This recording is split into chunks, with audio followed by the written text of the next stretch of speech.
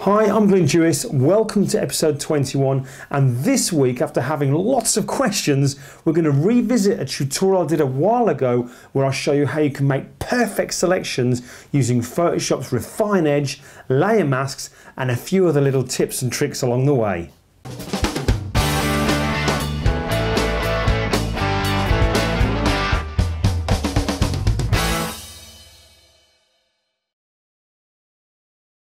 Hi folks, Glyn here, and I've got a really quick tutorial for you just to show you one of the ways that I go about making extractions or cutouts.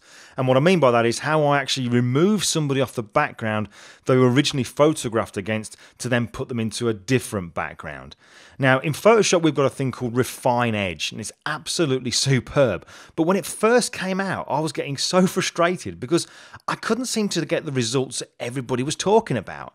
If, let's say, I was trying to get this guy here that we've got in front of us, model Sean, extracted off the background, I used to find that I'd get a great selection of the body, but when it came to actually picking up those little extra fine hairs on his head, when I used Refine Edge to do that, it would affect the selection I'd already made of his body. So what I started to do was this technique because it gives me the best of both worlds. I can get a great selection of the body, a great selection of the head and the hair, and combine the two together. So kind of like a win-win situation. And that's what I want to show you today. So here's how I do it. Well, first of all, this one couldn't be any easier, certainly to extract the body, because the contrast we've got between what Sean's wearing in the background couldn't be much better. So Photoshop's going to find that really easy even. So I'll get my quick selection tool and I'll make a very quick selection, funnily enough, of Sean's body. Now I'm only going to go up to like his shoulder line and just a little bit of his head here, just his face. I'm not really bothered about how much of his face I include. I'm only really that fussed about his body. So then we'll just zoom in here and I'll remove this little area within there. That's that done. And that's pretty much it. I mean, that's a very quick and easy one to select when it comes to the body. But when I've got the selection made, at this stage I'll go select and save selection, and I'll call that body and click OK, and then deselect it. Now the next thing I want to do is select his head. So again, I'm going to use the quick selection tool. So I'll make a quick drag around inside his head there. But one thing I'll always make sure is, now with Sean here, we can see there's where his hair comes across here, we can see the background in between some of the strands of his hair.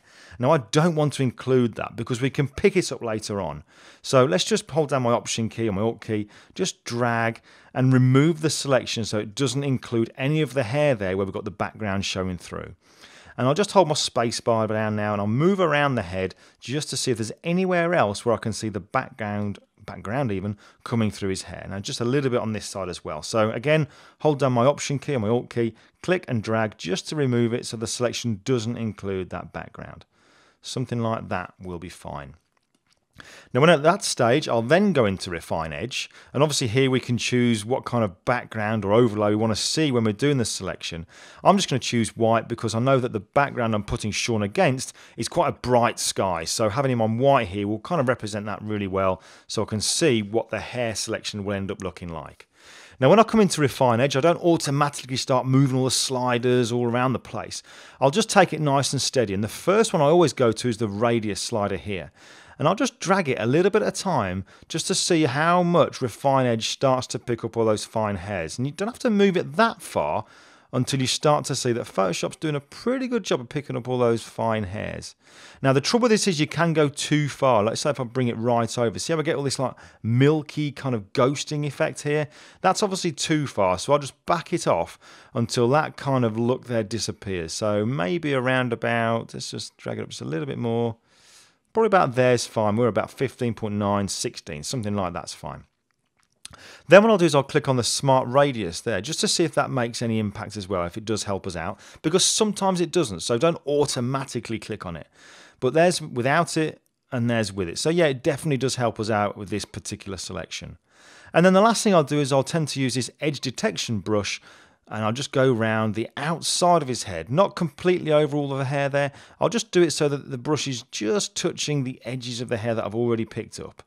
And I'll just make a quick sweep around his head, like so, just to see what else it can pick up. And there's quite a lot of stray hairs that it is managing to pick up and then let go. And you can see if I put it onto the set up the black and white here, we can see all these extra fine hairs that Refine Edge has really picked up for us, saving us a lot of time and effort. It's great. I love it.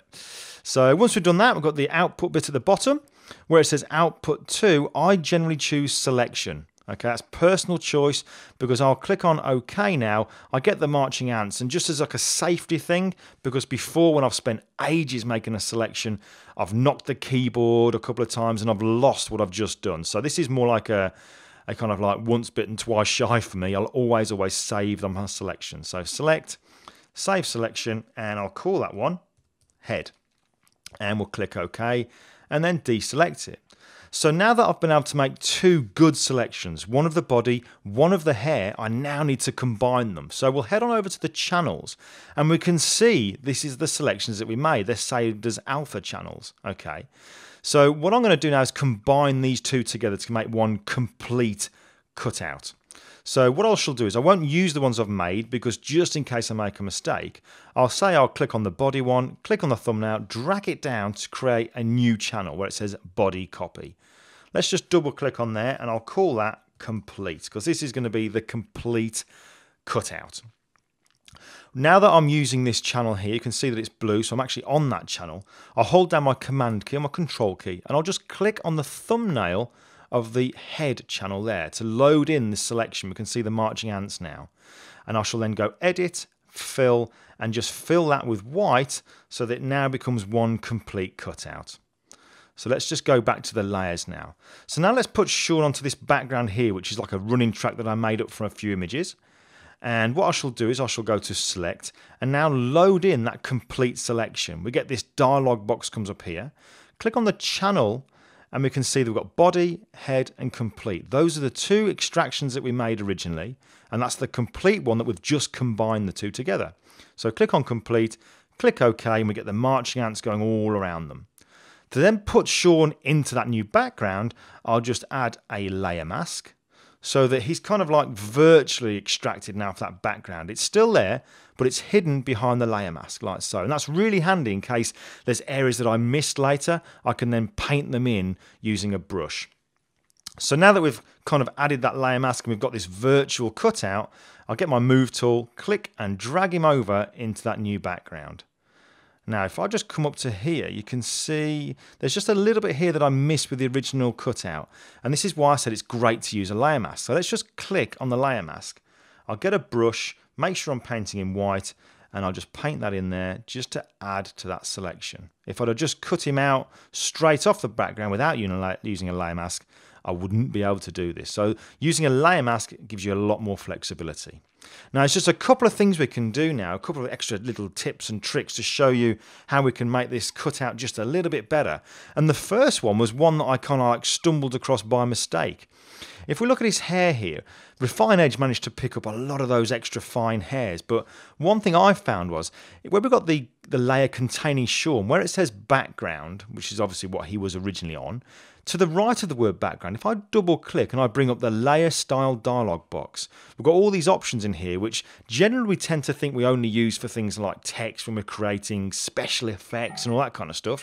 Oh, we've got an alarm going off. Let's just close that.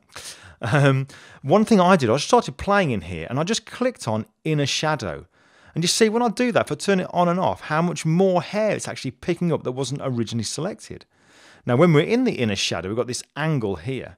This angled disc. Now it's got like a little slide on it. Now if we put that going vertical, what that basically means is the direction of the light is coming straight down from the top.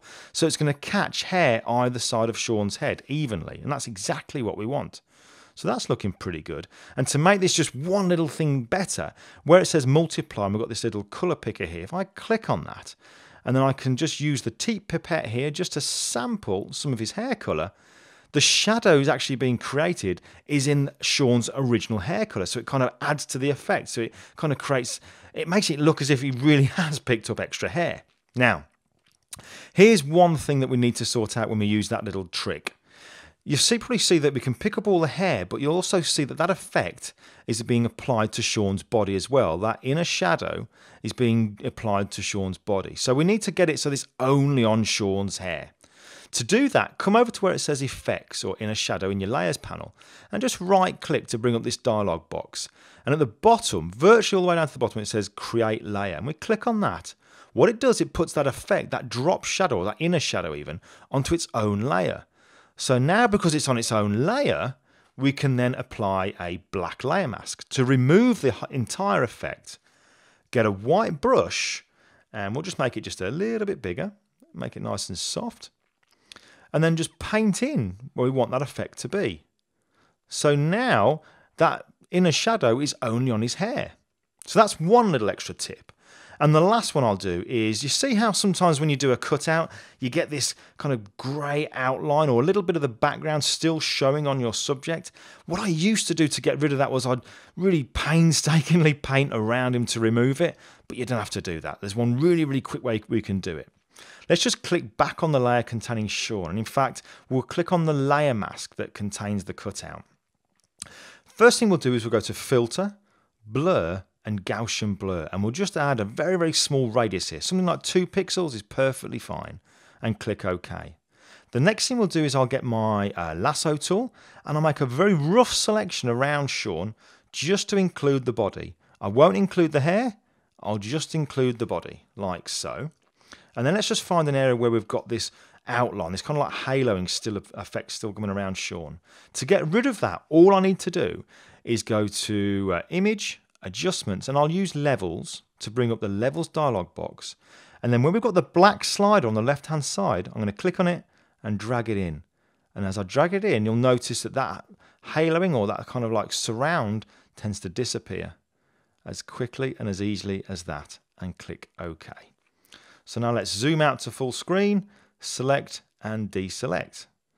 So that's just 3 ways that we can improve our selections that I generally tend to use. Certainly in pictures where we've got people with lots of fine hairs. I've shown you how to do the cutout, how to use a little layer style trick there to pick up more of the hairs, and one way to get rid of that surround.